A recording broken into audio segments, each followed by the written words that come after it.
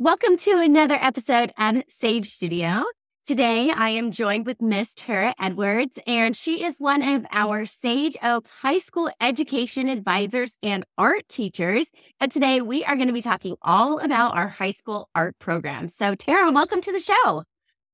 Thank you for having me.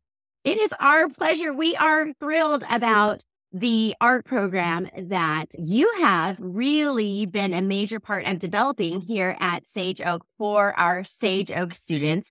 I know I personally had students that took some of the art classes, loved the program. And I know that we've had several students that have gone through the program now that it's been developing over the last few years. So I can't wait to share more about the program with some of our listeners today. But before we do, I'd like to walk back a little bit and let them get to know you a little bit more. Tell us about your background in art and your background as an art teacher. Like, how did you even come to teach art for Sage Oak? Sure thing. So I went to college for art. I got my bachelor's degree in studio art with a photography emphasis and a minor in art history. But while I was in college, I took an education class just to see if I'd want to pursue credential potentially.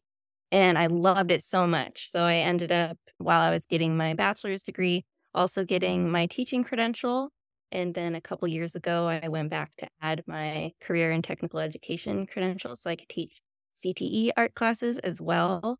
In terms of my art background, I'm primarily a digital and analog photographer, but I also dabble in other things like graphic design and printmaking and sculpture and bookmaking and other fun stuff. Okay, you are very talented. I'm impressed. That is a lot of really You great probably seen the product. I trust you. And I know that the instruction that our students are getting has been great. I've seen some of the work they've done. So that's so amazing that you have all of that talent, that you took a chance on an education class, found out, wow, I think I actually want to add this to a teaching credential. And here you are teaching art for high school students. So great. I love that. You mentioned that you earned a CTE certificate and are now teaching our CTE program. Tell us what CTE is, because I know that sometimes we throw that term around and then we forget to explain what CTE actually stands for. We love our acronyms. We do. It's a teacher thing. I don't know why. We love them. So many. CTE stands for Career and Technical Education. And a CTE pathway in high school is basically just a sequence of CTE courses in a student's area of career interest. So we have our CTE Art Pathway, so geared towards students who are interested in pursuing creative careers.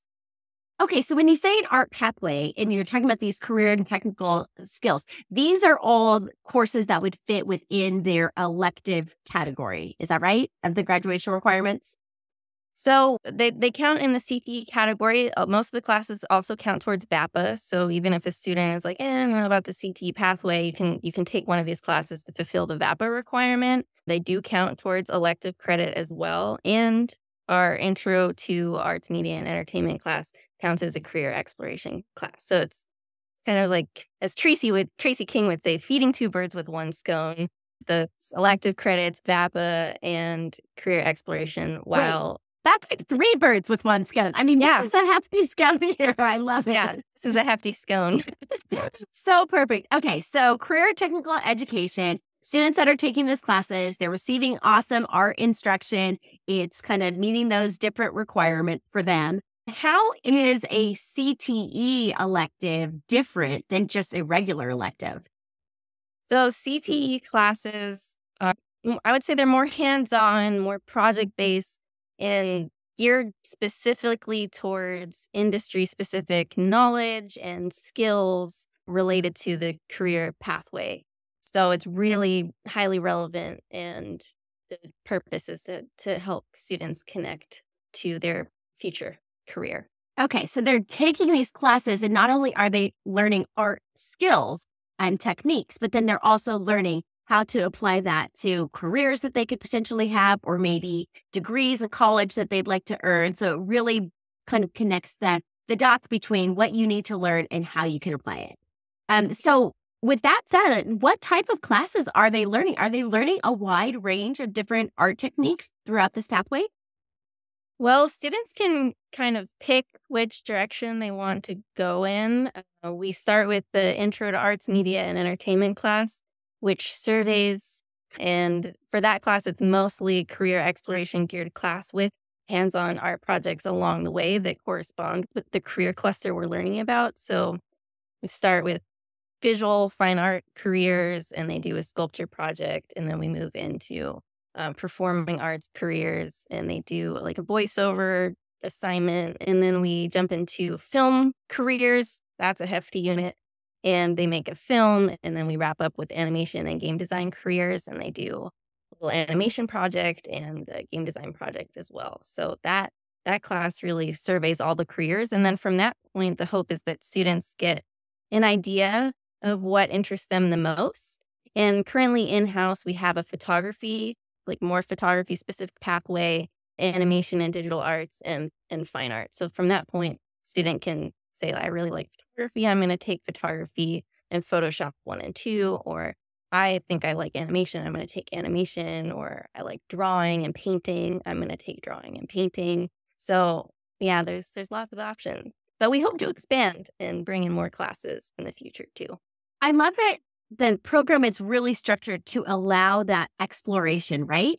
Because it sounds like a student doesn't have to come in knowing exactly what path they want to be on or exactly the direction they're going. You've built in some of these different options for them so that as they start to learn things and as they start to acquire skills, they can start to say like, oh, okay, this is an area that I'm really interested in, or yeah, I'm kind of good in this area. Like I was maybe surprised that I am a better photographer than I thought, or I'm better at drawing than I thought, which is so aligned to our Sage Oak values, right? And how we personalize our courses, that even in this option where we're saying, okay, yes, you're selecting this pathway, there's still some option and room for that personalization structure. So that's Absolutely.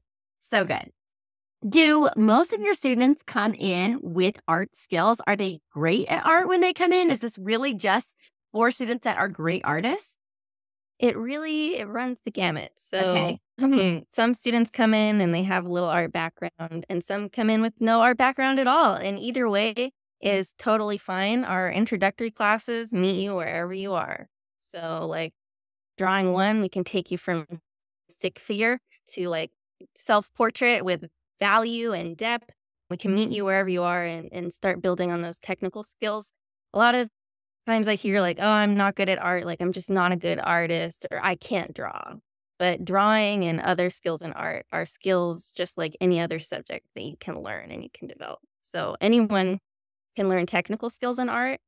And on the other side of that is the creativity aspect. And I would encourage anyone, even if you don't consider yourself an artist, or even if you don't think that that's a potential career option, to try it. Because even if you feel like you're not the best at it, it's still good to find an outlet for creative expression throughout your life, and in high school especially.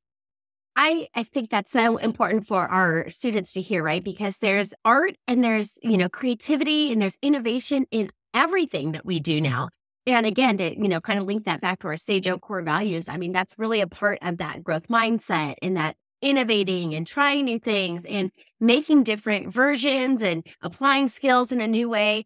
When it comes to art and you're working with your students, how do you really take them from someone who's like, okay, stick figure stage, to really kind of developing their skills in order to get to something that is a little bit more technical, maybe a little bit more multi-dimensional? I mean, how do you walk someone through that process? It depends on the subject. So last year I taught drawing, which is now taught by our fabulous new drawing teacher, Miss Fearing.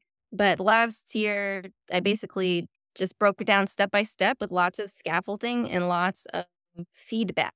So we're learning facial proportions. You do a facial proportion diagram, you get feedback, and then you improve. And then we move into the next step and you do a more polished line drawing, you get feedback, and then you improve. And then we add shading, you get feedback, and then you improve. So just a lot of step by step. And then it depends on the subject. So photography, one, I like to balance the creativity with the technical skills. So in terms of photography, really keeping it open and creative so that students feel empowered to be expressive in their work. And then in photography too is when we amp up the technical skill in terms of digital photography and learning about DSLRs. Hope that I answers love the it. question. So much to unpack there for sure. I mean, because every single skill, like you were saying, has different levels to it and different ways for students to grow and keep building on that skill. How does that work in our independent study learning environment, right? Are students communicating with you live on Zoom and you are giving feedback on the spot? Are students submitting their work and then receiving feedback and then taking some time to work on their projects? How does that work? So, because it's independent study, obviously some students are attending live and some students are watching the recordings and working more at their own pace. So, it depends. It's very individualized for students. I have students who attend live and they ask questions and they stay after class. We'll look at their work in class in photography too and do critiques together. And then there are students who submit their work mainly through Canvas. I mean, everyone ultimately submits their work through Canvas. So I use the comment section to, give very tailored specific feedback on what is working really well and areas for improvement. I love that. So now that the program has been around for a couple of years now, are you starting to see students progress through the program? Yeah, so that it's been rewarding to have some students in classes this year that I had in class last year and seeing just their progress and their development, especially in my photography class, has been especially rewarding to see that growth in the body of work. So that's another great thing about this CTE program is that students are developing a portfolio that they can then use for college applications and job applications down the lines. And watching that portfolio grow and improve is very, very rewarding. I love that idea that they are accumulating this portfolio. So, what are most of your students planning on doing? Are most of your students just taking this pathway because they enjoy art and want to do it while they're in high school? Or are you starting to see that some of them are really trying to move towards careers or college degrees in the area of art? Definitely a mixture. So there are some students that are taking a la carte classes just to meet the VAP requirement. And there are students who are, I am doing art after high school. So it's a mixture. And I do see students a lot in my intro to arts, media, and entertainment class this year who plan to pursue careers in arts, media, and entertainment, a lot in the animation field and in the film industry. So cool. It'll be so exciting to see kind of where those students take these skills, right? And what they end up doing. We'll have to capture those on some of the alumni stories that we include at graduation time. I I always love know. hearing those, right? Yeah, the program is so young right now that we don't really have that, um, like, longitudinal data on students, but I look forward to seeing that for sure. Even in Photo 1 right now, I have a senior who took Photo 1 and then decided to pursue a degree or a certificate in photography, so that that was awesome to see that we're helping students find their path. That is so great. I love hearing that. Was this one of those students where you were like, oh, I know they're absolutely going to go into an art field? Or did this one surprise you? This was a surprise. Unsure about college, unsure about art, and then, helping really narrow down and hone in on that path for graduation. I'm sure a lot of kids can relate to that, right? Like they just don't actually know what they want to do.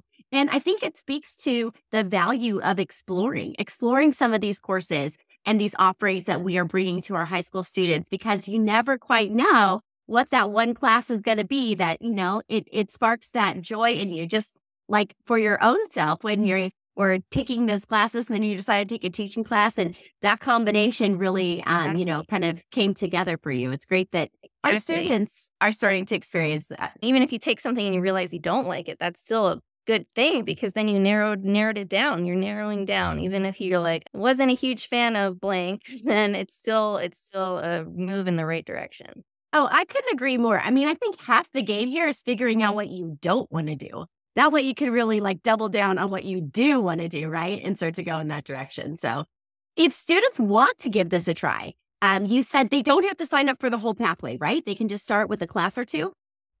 Yeah, if you're interested in art at all, if you want to satisfy your BAPA requirement or get some elective credits, just start out with a class that sounds interesting to you and see if you like it.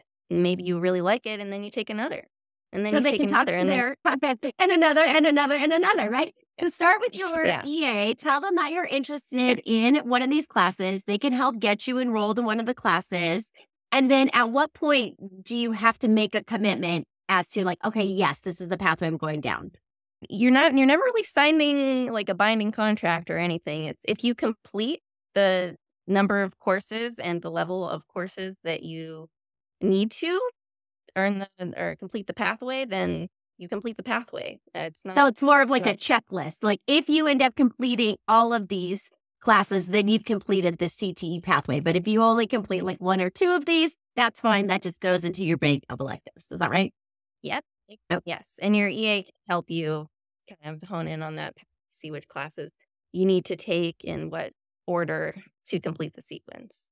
So great. Okay. All right. So for our parents that are listening out there and curious about enrolling students in these courses, best course of action is to talk to your EA, let them know that you're interested. They can take a look at the course catalog for the semester and see what is coming up, what sequence of classes that you should start with so that you can begin exploring these options. And then if you like it and you get on a roll, you can just keep taking more and eventually maybe find your student down the CTE Art Pathway, which is so great.